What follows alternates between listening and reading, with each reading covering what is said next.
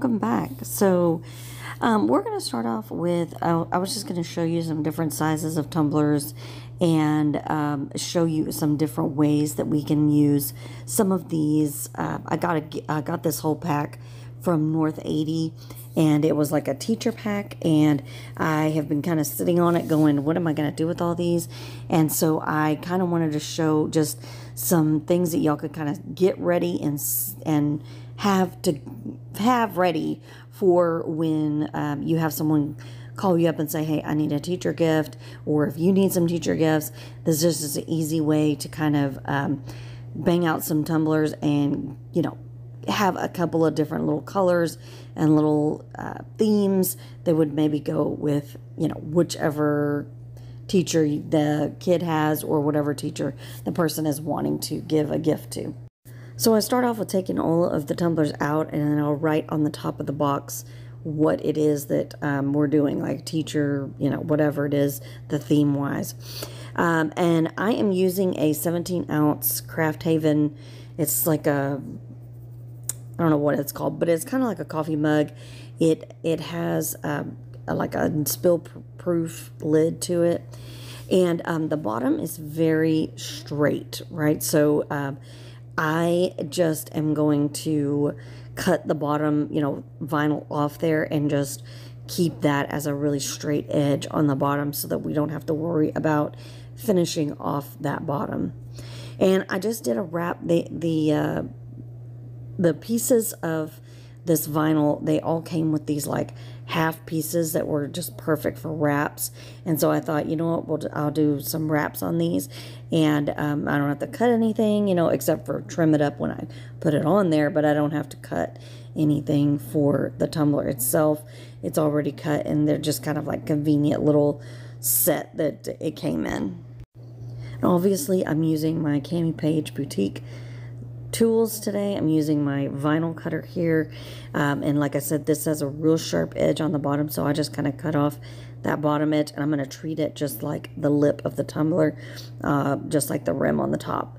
I did take my X-Acto knife, and I did cut around each one of the vinyl parts because I just wanted to make sure that it had the straightest edge, because I did not have my ultimate tumbler tool because it broke.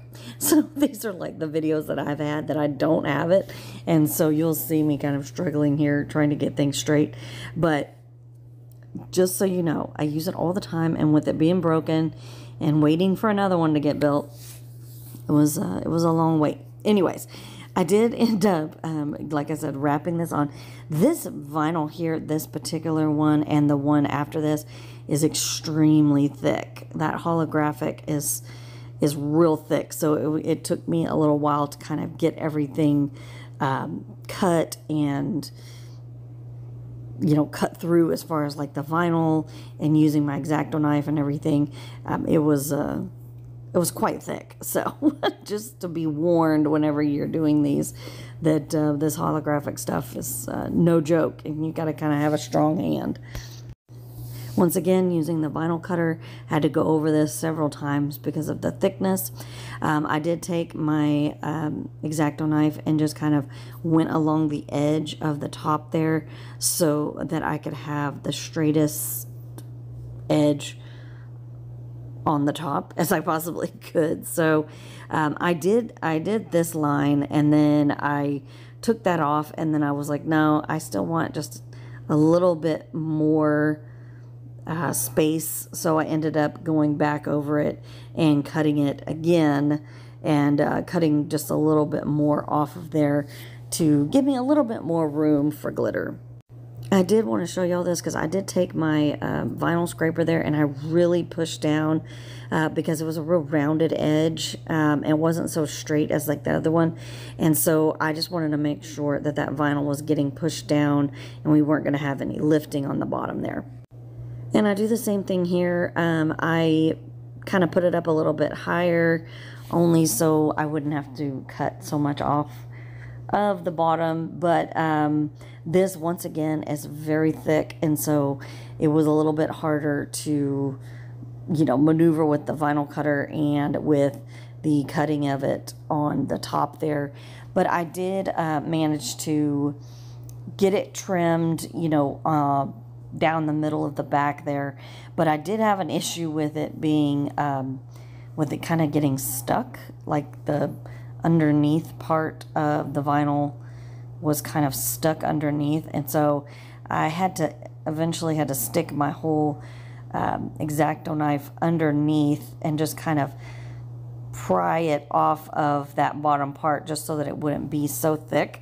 If it was like a thin vinyl, I probably wouldn't have worried about it too much, but this was so thick that I wanted to make sure that I got that, you know, piece underneath off of there, and it was quite a chore. But anyways, I got it off there eventually, and then I ended up cutting off some of the top there, you know, because obviously it was a little bit too long, and I wanted to have more room for glitter.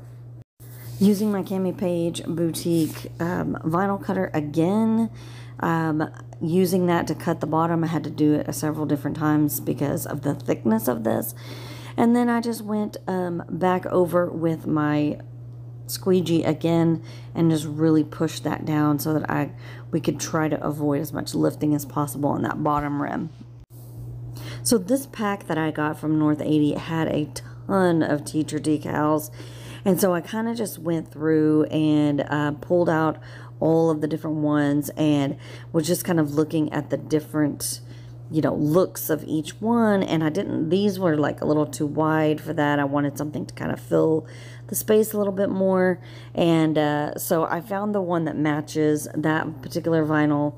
And then I thought, okay, I'll do like 3 different styles, right? So the teacher one, and then do the rainbow look. And so that's how I kind of came up with these 3 particular ones, just because they were different. So I got this whole set of Rainbow Burst collection from the Sugar Spice Glitter Co. And I'm in love with it. I have already made these 3 tumblers with them, and I made another one. I definitely will be using these in the future because they are just so cool, vibrant, neon, and I just thought that the way that these are kind of made up, they kind of gave me like a 90s feel, and I felt like doing like a bright neon and kind of mixing up the colors and things would be appropriate. I think, you know, most of the teachers are in that age range, you know, and so I thought, you know, you do several different colors and then you have the different ones set up, you know, like, hey, if somebody needs a teacher gift, you can post it on your group or on your page or on your Instagram and say, hey, I've got 3 teacher gifts ready to go. They can be personalized. You know, you could just put a little monogram on the back or a K or whatever, you know, for just their name, or Mrs. So-and-so or whatever. But, or you could just sell them just like this and then they'll be done. You could add on another $5 for the personalization, or you could just sell them at the, you know, price that you want to sell them at. So as you can see there, I took just some basic acrylic paint and I painted the top part there. I did put some painter's tape on the vinyl so that we could avoid getting any paint or glue or glitter or whatever on that, you know, area there. So I just went through with whatever paint I had. I did a pink for the purple, but I was like, whatever. It kind of has this pink kind of shift to it, so I thought it would be fine.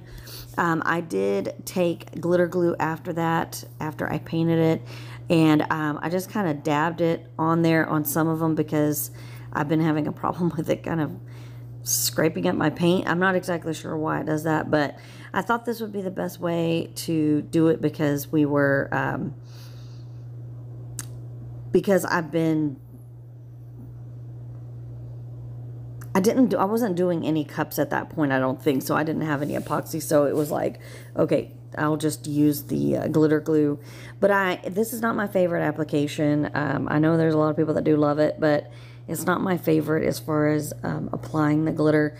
I think epoxy does a much better job, but in this sense where if I didn't have any epoxy mix, this is just as easy for me to do. But I did end up having to go back over each one of these and cover them again with glitter. So she does have a small vine cut of the of that green, that vibrant green that's there. So I just used that to kind of fill in wherever I needed to. It does have a really nice sparkle to it, so I thought it would be great for this. And then I went in with this is where I just started tapping the glitter glue on there, because spreading it out, it just kind of tears off. It was still doing it. I could tell it's still doing it on there. So I was trying to be as careful as possible. So, but I'm not exactly sure why. Who knows? I'm sure it's something I'm doing. But anyways, so I did paint this kind of that fuchsia color, and then I went over it with the grape burst. I did end up having to just take the lid off and just kind of dump it on there. And then I went in with Grape Aid afterwards and really filled in all that. I don't necessarily think that they're the same cut or same color. I mean, they're not the same cut, obviously, but they're not the same color. But I thought that it matched really well, and I thought it would be perfect for, you know, just kind of adding in any kind of spots that I needed. And once again, I'm going in with another color from that Rainbow Burst collection. This is the blue one, and I just love that it has just a tinge of purple and kind of pink to it. It's very magical. I ended up using Blue Sky or Tinkerbell. Tinkerbell is from Peachy Olive Glitters, and it is not from Spice Glitter, Sugar and Spice Glitter Co. But I thought that it would give us a real nice, it has kind of a purpley pinky tinge, and I thought it would fill in wherever we needed to on this. I did immediately go through and take off all of the tape because, you know, we don't want the glue or the paint or anything to dry on with that paint, you know, still on it or whatever, and get it messed up or, you know, rip off half of the glitter whenever it dries. You know, you just want to make sure you do that while it's still wet.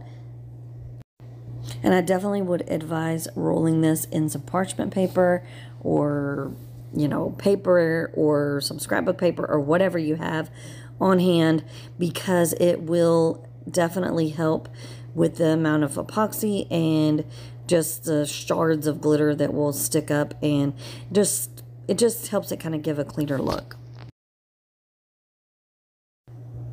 So once again, we're going to go in and tape off our vinyl areas there.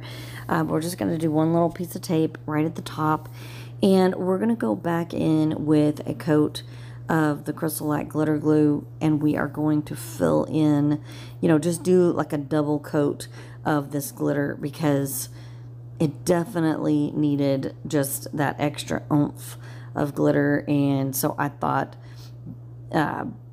definitely going to go in. Some of the paint was kind of skippy here and there, and so I just thought we're just going to go through and redo all of them.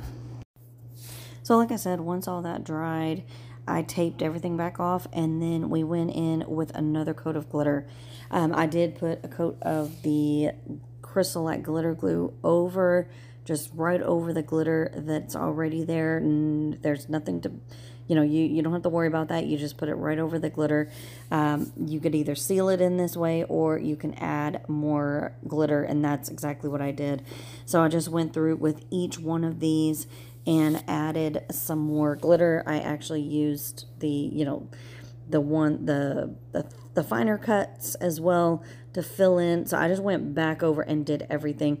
I also used the parchment paper to roll them and get them as flat as possible so that we could be ready for those coats of epoxy. So same exact thing we did in the beginning. We just now used some more glue, more glitter, and just made them a little more vibrant.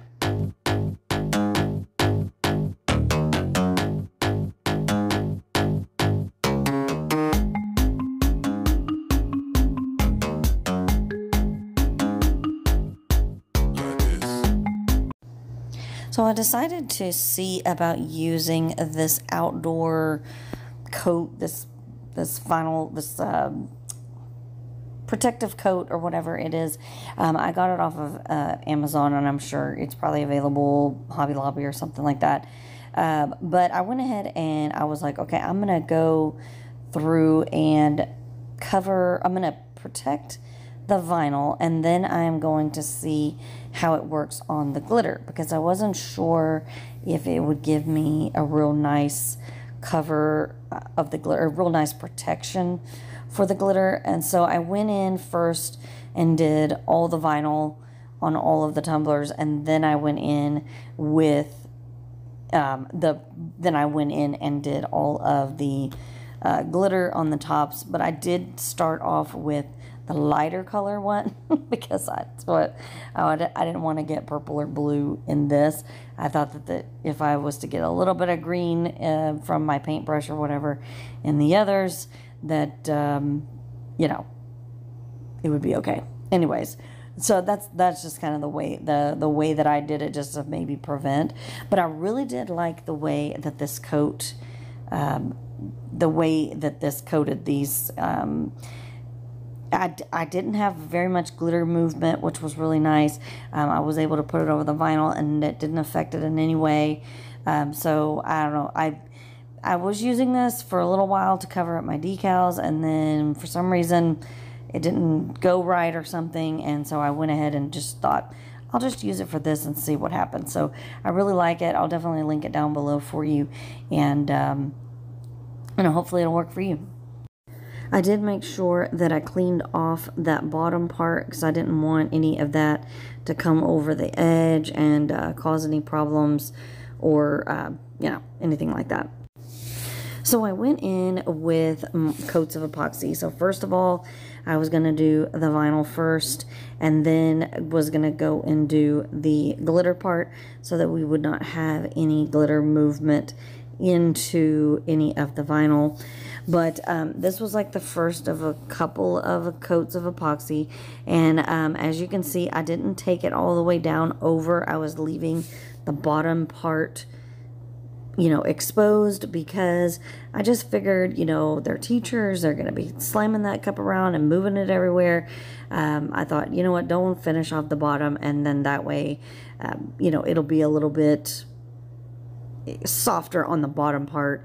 And then if you carry the whole design to the bottom, you know, and around the bottom of the tumbler.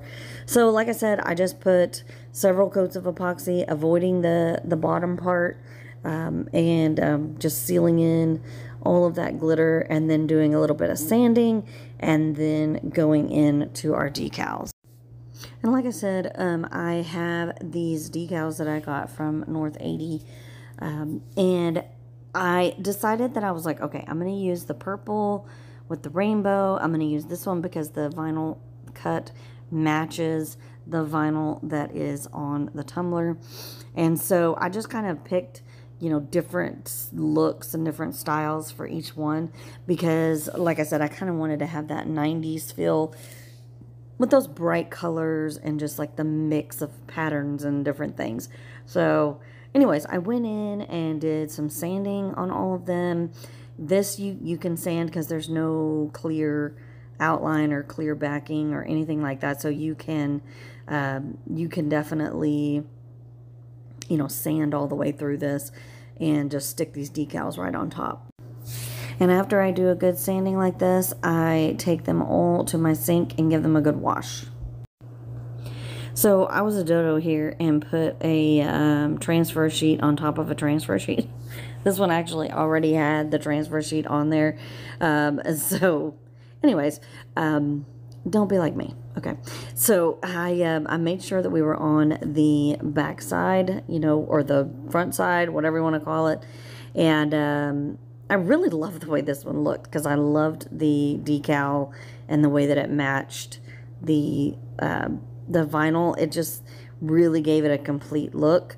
You see here, there's already did not need anyways, we all make those kinds of mistakes, right?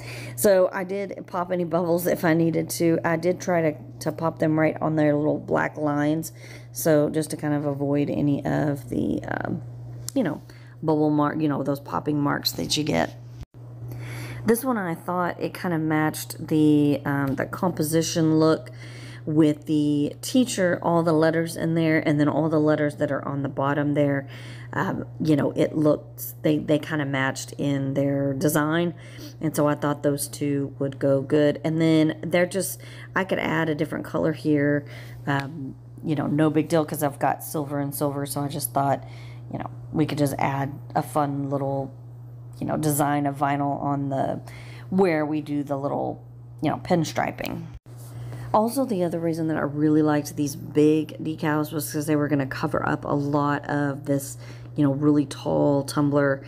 And so that was another reason why I really wanted to kind of keep them all the same, in the sense, or the two big ones, that they had this big decal that really took up, you know, a lot of that space, just to kind of give it a real nice, you know, full design. These were also available in that Northeitghty combination of all the teacher stuff, and so I thought this would be fun to kind of mix the colors, right? So I was using you know, the letters to kind of match the letters, and I was using the checkered to match the checkered. But I just took my cutter there and just cut them. I didn't want to pull out my Cricut and do all that. This is some matte holographic stuff that I have that I really like, and I just used that, some stuff that I already had in the drawer, and just used that. Since it was really a small, thinner cup, I thought that these thin silver holographic pinstripes will work perfect. I didn't want, since the pattern was already very full of design, I didn't want to have anything too distracting from that. So I thought just a nice clear, just a nice silver holographic would be, you know, just what we needed. So here I had the checkered. It was like a purpley blue, pinky kind of tie-dye look to it, and I just thought that it would go good with that, you know, the black and silver checker. And so I just cut them at like whatever the amount that I thought was decent cut, you know, and I just used that for the pinstripe on the top and the bottom. And I just thought it was fun to really add in some different kinds of colors, and I don't know, just be a little, like a little 80s, you know, is what I thought. A little 90s maybe is more of what it's like. But I thought the green with the letters on there would be kind of cute to add with this blue. And anyways, I hope you like it as much as I do, but I really liked the way that they all kind of were just like a fun little tumbler. So I did go in and seal them with that outdoor coating stuff that I used in the beginning to cover up the glitter, and it seemed to work just fine. That's what I was using it for in the beginning, and I don't know what happened, but somehow I just didn't want to use it, or it didn't work right or something. But it's definitely worked well for me here. I did sand the edges on the top, and I sanded the edges on the bottom so that we could get a really nice, good seal on both ends, so that we weren't, you know, we didn't have any problems. I took it outside and I used my Dremel, and then I used my, you know, sanding block. I used my sanding block for like the bottom part of this one, especially treated it just like the rim of the tumbler. And then these I just sanded real lightly on the bottom. I didn't want to mess up that clean, cool bottom that we had. And here they are, so cute. I love the holographic. I think it's just so much fun, and they would be so perfect to just have ready to go. You can just ask what color. You can post them on your page, you post them on your Instagram, post them on your Etsy, and just say ready to go. They're just ready to sell, ready to ship, whatever. And you know, if somebody likes purple, somebody likes blue, somebody likes green, there's always, you know, those types. Or you can do different colors, or do like a rainbow or whatever. But anyways, I really hope that you love these. I hope that they are inspiring, and I hope that you get some sales over Christmas. Maybe you'll get some different types of sales when you do one of these. But anyways, please like and subscribe and comment down below. Let me know what you think. And please join my Facebook group. And don't forget to like and subscribe. and comment. Anyways, see you next time.